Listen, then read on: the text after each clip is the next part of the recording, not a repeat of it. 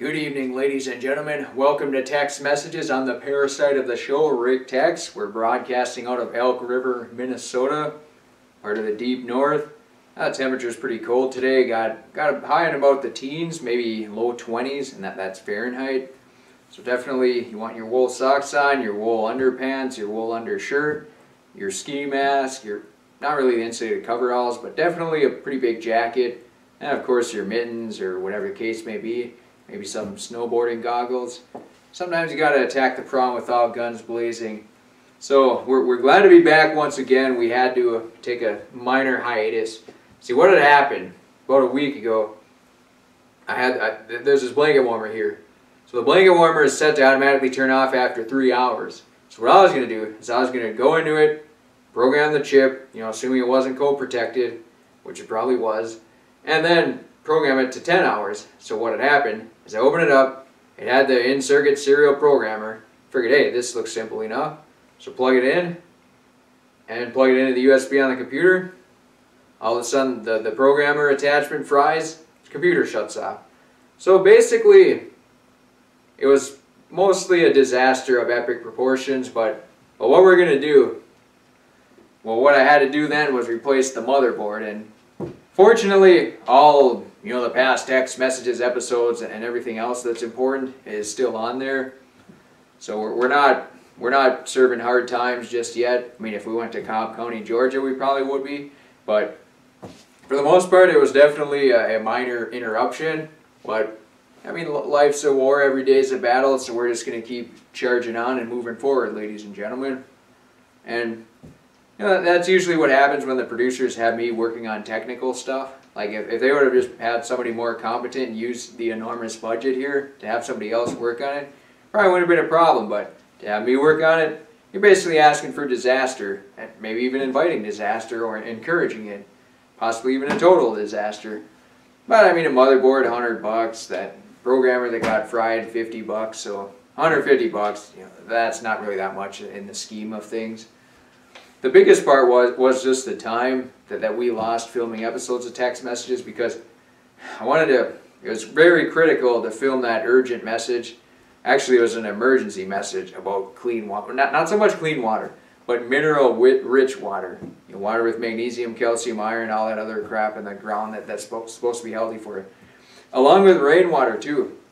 Because rainwater has the nitrates, the oxygen, and anything else that Mother Nature can stir up there in the heavens and the skies above through the clouds and everything.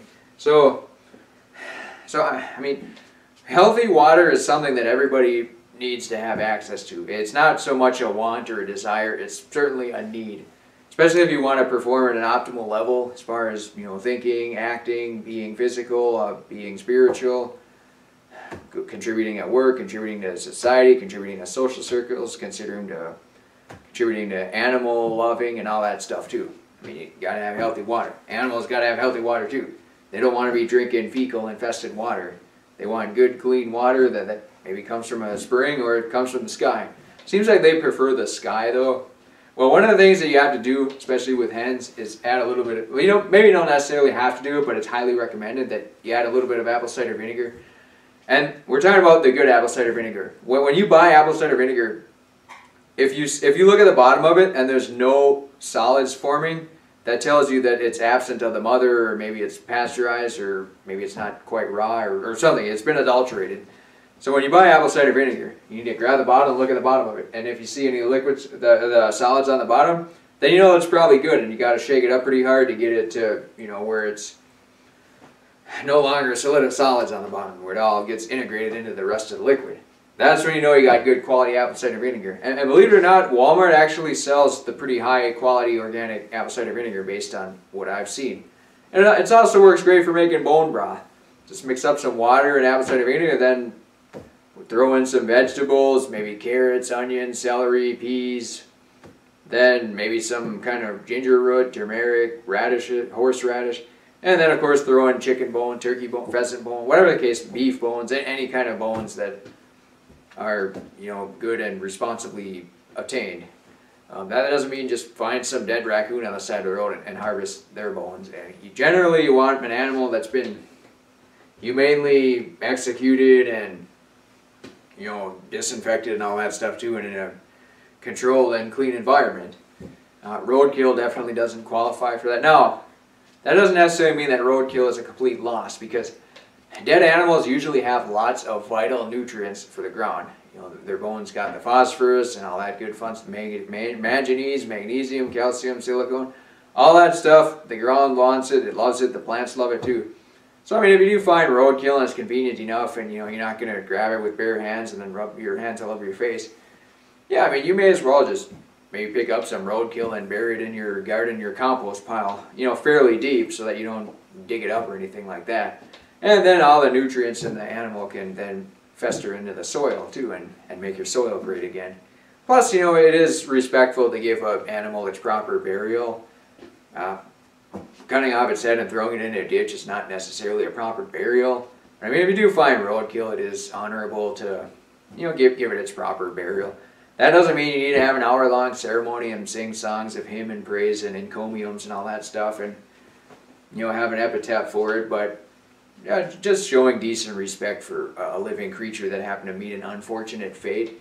Yes, I mean, that creature has a family too. It had a mom, a dad, maybe it's got brothers and sisters, cousins, uncles, nieces, nephews, sons, daughters, whatever, the grandkids, whatever the case may be. The animal, it's got other living entities that are emotionally attached to it as well. So not only does providing a proper burial ceremony for an animal just feel like the right thing to do, it also benefits your soil.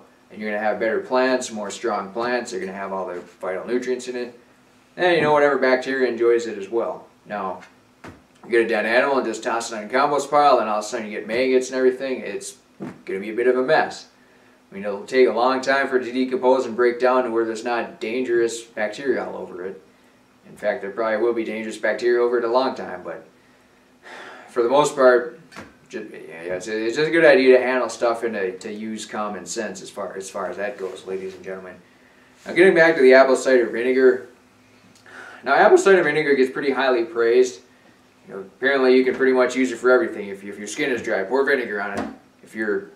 It has amino acids in it that are good for you if you want to make your body strong. It has things that are good for your hair and everything like that, and they're good for digestion, and they create ketones in your body. But I mean, it's just important to utilize it in a moderately controlled environment, because if you look at all the health claims of apple cider vinegar, you'd think like, well, I should probably whack down half a bottle every single day. But I mean, always enjoy things in moderation. See, apple cider vinegar and bone broth, that's just fine, because you might eat the soup every other day that you cook with, throw some vegetables in and cook the regular bone broth in, and maybe some other meats too. So I mean, yeah, you get a healthy serving of apple cider vinegar, and probably drinking a little bit raw helps too. I mean, it's probably more a placebo effect than anything. The acids too apparently aren't very good for your teeth. Like, it will rot away your teeth enamel, so if you just pour it in your mouth and leave it there and swish it around for a while, it will erode some of your enamel and react with the the calcium or silicone on the surface of your teeth. So it is important to keep that in mind too, ladies and gentlemen, because a lot of things that are healthy, they're healthy when done properly. So what that means is, if you say for example you have water. Now, water with the right minerals in it is healthy, but if you get water with fluoride and bleach and chlorine and blue cooking oil or blue Drano, it's not going to be very healthy for you. In fact, it'll be very dangerous, and it's probably not something that you want to consume or even have on your skin. Which is why it's important to have clean laundry detergent. One of the things that I noticed is our society's idea of clean is usually putting dangerous VOC chemicals or just toxic, poisonous chemicals all over your clothes and your hair and your skin. Which, I mean, you may be able to fool people for a little bit, but in all reality, I mean, you don't really need to wash clothes every day. Maybe once a week or so. And it's important to use clean laundry detergent as well. Just stuff that's hopefully as closely as naturally derived as possible. Now, a lot of times you'll see companies that will advertise naturally derived plant-based ingredients, and some of them may be nonsense, some of them may not be, but at least if you're buying the products, you're telling the manufacturer that you do prefer plant-based ingredients. You are actually paying attention. You do care about your own health, your family's health. the health of your appliances and the health of your clothes and the health of your skin and all that good fun stuff.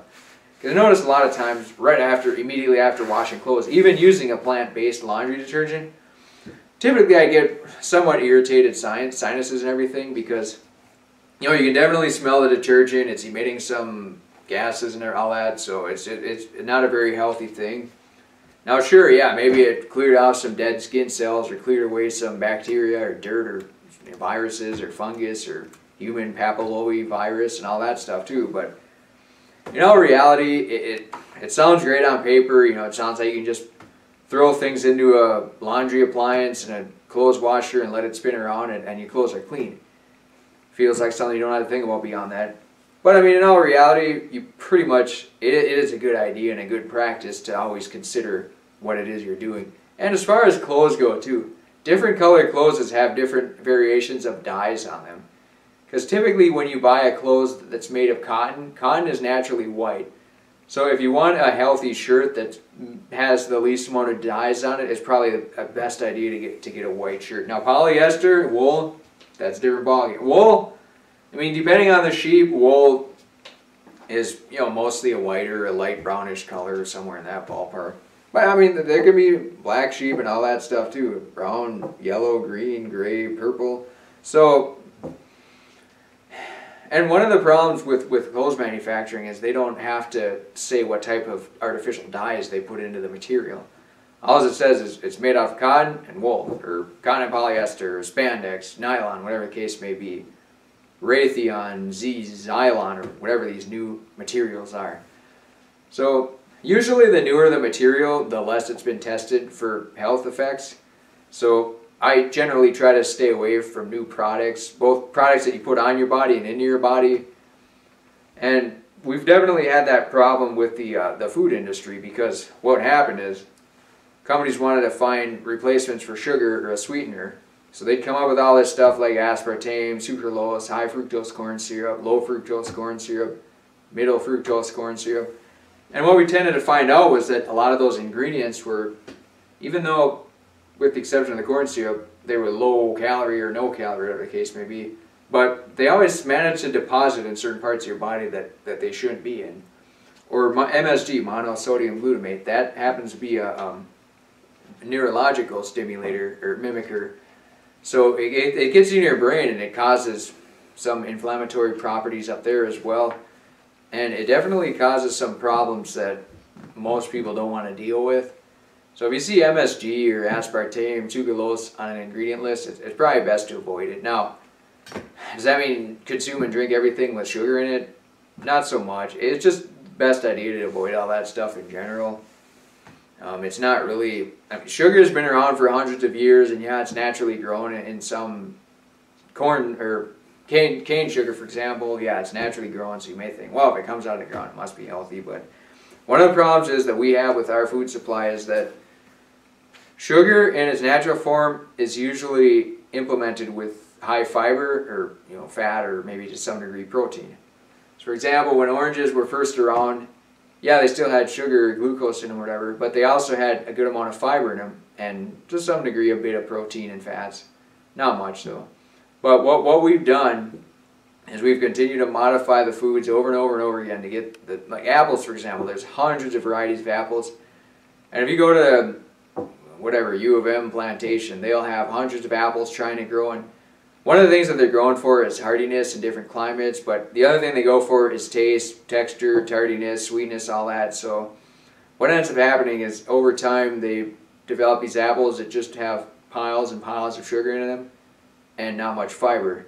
So we've adulterated these items and evolved their DNA so much. I mean, there have been artificial GMO injections that change plants and all that too. But I'm talking about just growing plants and splicing, well, not so much splicing DNA, that's another product of GMO.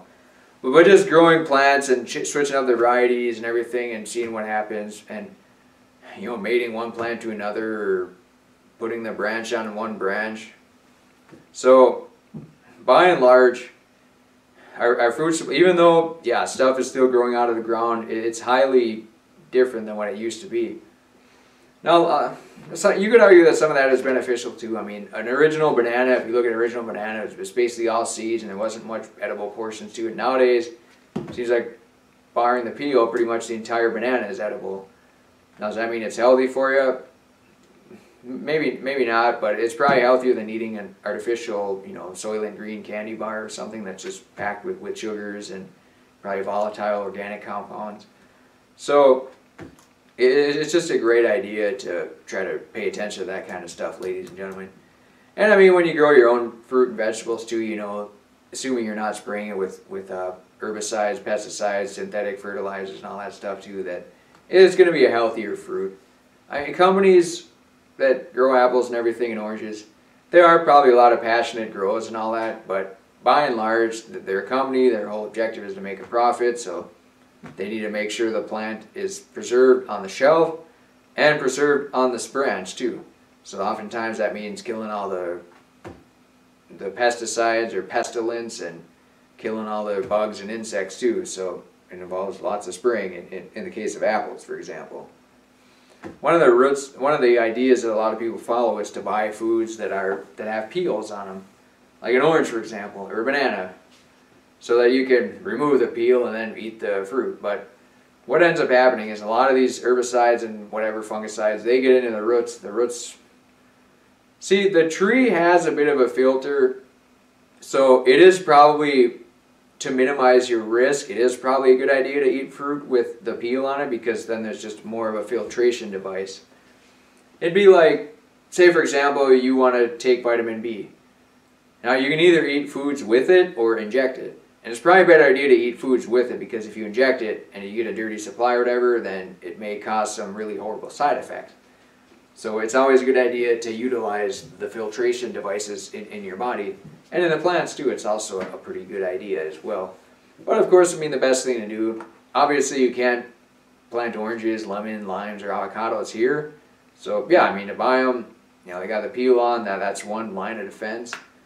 But even so, there's always going to be some questionable ingredients that get inside of it. So it's never really such a bad idea to buy organic. Yeah, it costs more money, but you're supporting a good industry, a clean industry, an industry that's willing to jump over a few hurdles to ensure the health of the population. See, even though they do have an objective to make a profit, and they may just be organic so that they can, because they can't compete with the commercial growers, so they want to find a niche market.